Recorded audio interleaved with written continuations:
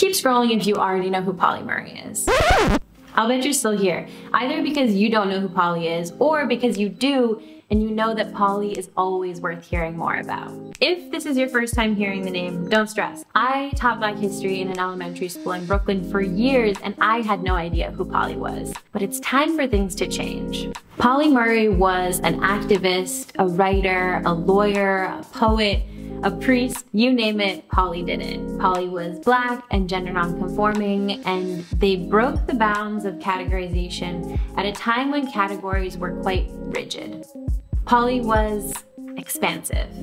As an educator, I often think about how every kid needs both windows and mirrors. They need to learn about experiences that differ from their own, and at the same time, they need to see themselves reflected in the stories they encounter.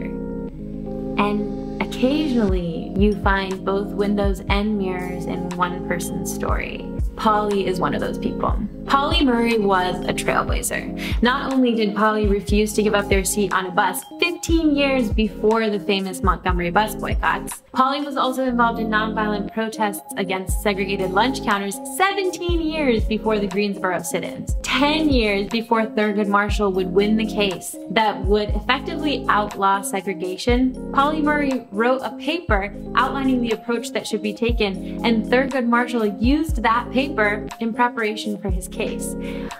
It's honestly kind of astounding. Pauli's footprints are everywhere. Pauli knew that their activism was laying the groundwork for greater changes that would come around race and gender.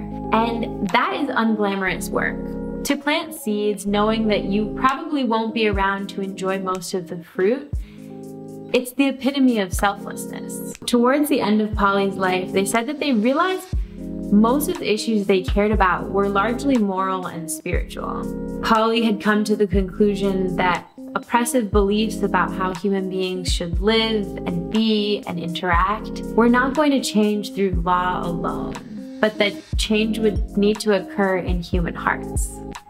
And I think anyone who studies Pauli's story will find that their hearts soften.